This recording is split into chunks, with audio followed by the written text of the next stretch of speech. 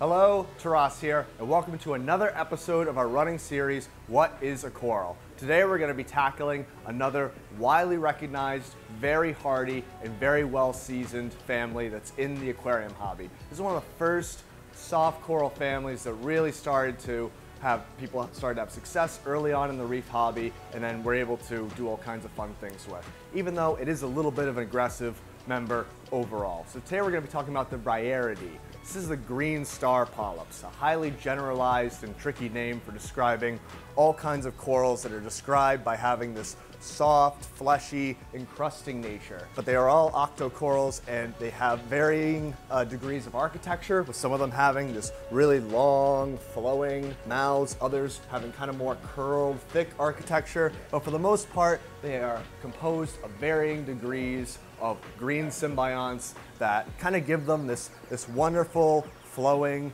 majestic appeal. I kind of liken them to the majestic, open, windy fields of like Holland or something. They're a really aggressive coral. They tend to kind of conquest wherever they are placed.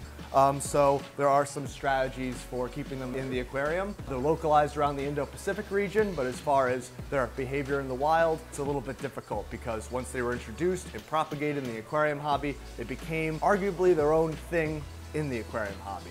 And to kind of get more context into that and what the variety really is and why it matters and why you might want to have it in your fish tank, we're going to check in with Eli in the trenches. Hey there, Eli again, to give you a little more up-close look at the Green Star Polyps, or GSP as we call them here.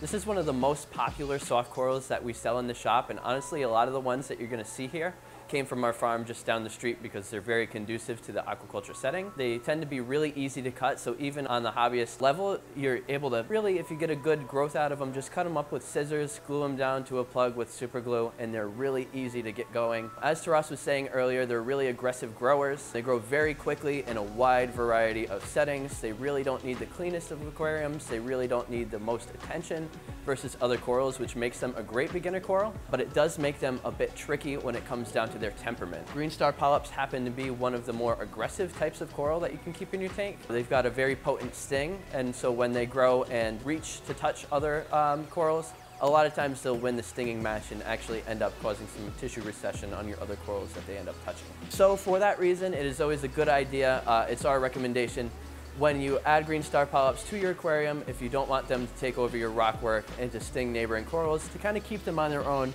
As you see in this display tank, we did our best to keep them on one side of the tank, as far from the rest of the other corals as possible, so they don't end up touching other stuff and causing some damage to some of our other corals.